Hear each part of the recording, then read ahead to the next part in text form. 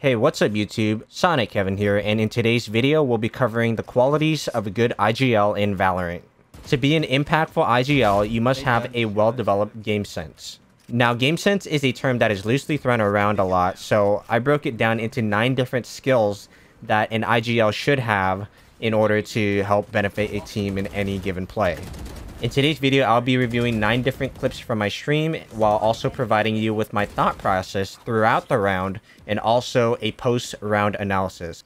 After going through some of these clips, you'll start to notice a trend in how these 9 different skill sets for an IGL kind of overlap from clip to clip and how they all kind of intertwine and work together. I'm PsionicKevin, and you can follow me on Twitch and the social links down below. Now, 9 things that I bundle into the term game sense include positional and map awareness of the entire team, understanding of the economy system, so knowing when to buy, when to save, and when to go for a clutch, having overall map and game knowledge, and also attention to detail, so ability timings, certain map spots, having clean, precise comms. This kind of applies to pretty much every player on a team though. Adapting to new situations quickly and building strats on the fly, the ability to understand and work with different rosters, and also why solo queue is good practice for that, the ability to read the enemy team's mind and make plays around that they don't expect, having a strong mental because a game isn't over until a team wins 13 rounds, and last but not least, being able to identify weak points within the team during a game and also post-match when reviewing the demo. Alright, in this first clip, it's a 4v4 situation, and we have our Omen kind of lurking in B hookah area, and we're setting up for an A execute for right when the poison orb is about to fade. And as we push up the entire time, I'm seeing that he spots someone on the minimap and gets the pick on B. And so I call for a rotate over to B, and we make it with just enough time to comfortably get a plant and secure site. Knowing that Viper ulted on A, and there was probably also someone else on site helping her, once we got that pick on B, I called for a instant portal play because we knew that there would at most be only one more person on B's site. And this play ended up closing out the match for us. Yeah, I got it. Nice. Easy. Moving on to our next clip, we have a 2v3 situation where we are on the attacking side, and I start off by spotting out the Cypher, and I catch him as he swings out after throwing out that tripwire from under heaven. Now, it's important to remember where he places that tripwire, because that comes in handy later on for this play. I move up to the upper part of ramps to help out my teammate, and since we're both low on health, I pull out my ult and try to find another pick. Unfortunately, my Raze gets spotted by the Sage, but I do see her on my UI for my ultimate, so I drop the ult on her. And knowing that she would have to back off out of that area under heaven, and Silva was also on A site, I decided to run B with the bomb. Now, as I'm moving through vents and back towards mid, I decide to do a double take and pretend that I'm going B, but actually going down towards sewers and walking all the way back down to A site. At this point, I'm halfway down through sewers, and I've heard that at least 2 of them has rotated through vent. So once I get out through the opening on the other side of sewers towards A side, I run knife out and I start bunny hopping, remembering where the Cypher tripwire was, and I happen to jump over it perfectly. At this point, I plant default because it's the quickest way, and I basically have no time, and I would be able to wallbang that from heaven. Knowing this, I walk towards CT and I play the close angle, hoping that they don't check their corners properly. And I happen to be able to catch out 2 people. I heard the breach on heaven side, and so I decided to walk up and start moving up because he dropped. And I heard the defuse, so I start wallbanging. Now, at this point, he swings out, but what I don't realize is that he had already gotten half of the defuse.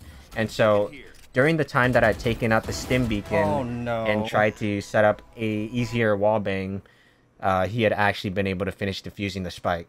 So a little miscalculation on my part here. I would not have pulled out the stim beacon had I known that he had stuck the bomb for half of it. In this clip, I'm rotating towards B site because my teammates comm that they see multiple outside in B main. Now, looking at the minimap, I see my Silva walking mid, and so I know that he's going to eventually hit a flank through Ramen and into the back of B main.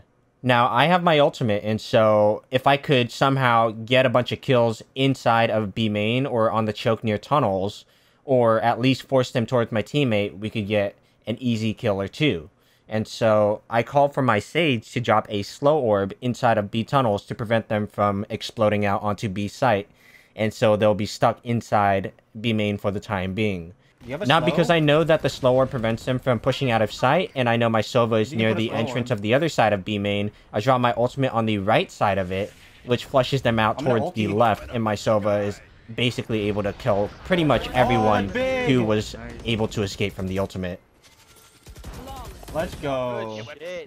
You ulted, they all ran to me. In this clip, it's a 2v3 situation, and they had just planted the spike and walled off the CT entrance, so I would have to walk all the way to elbow.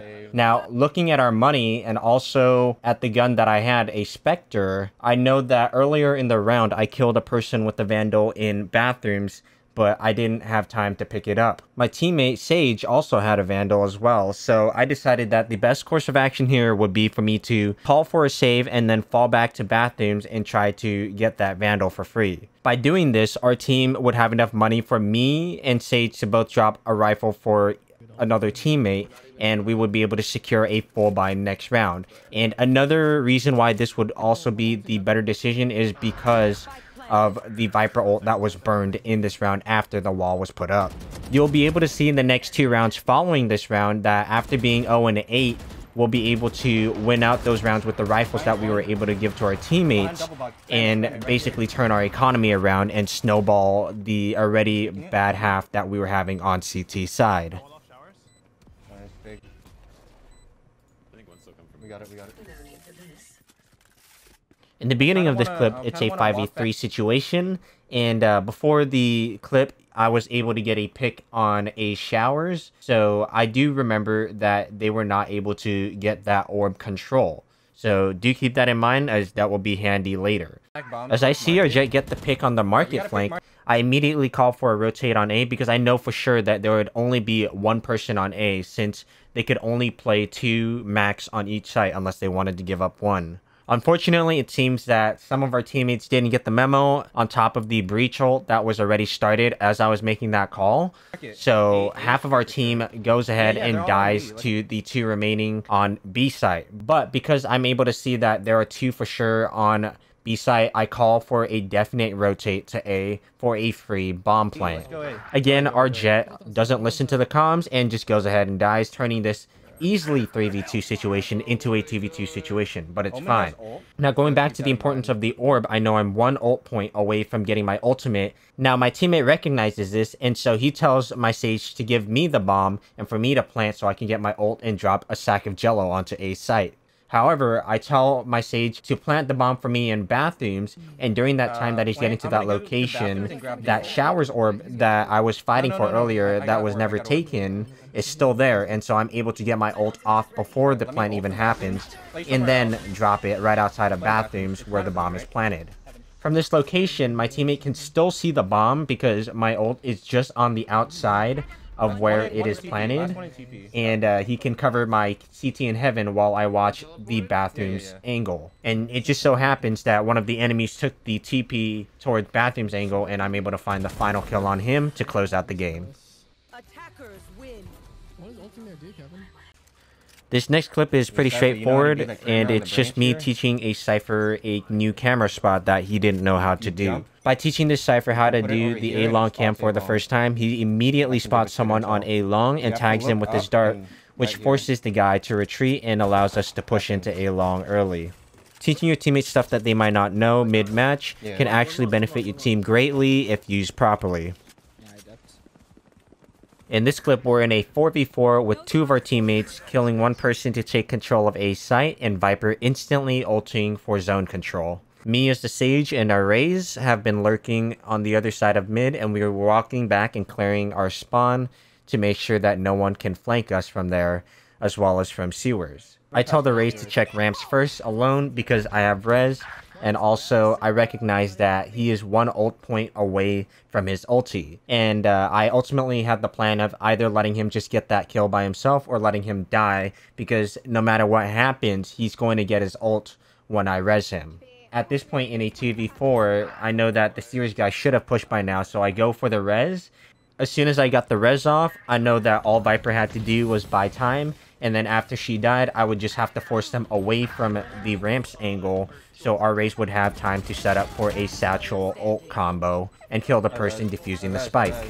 And just off of that, that was a clean, simple round secured. Fine.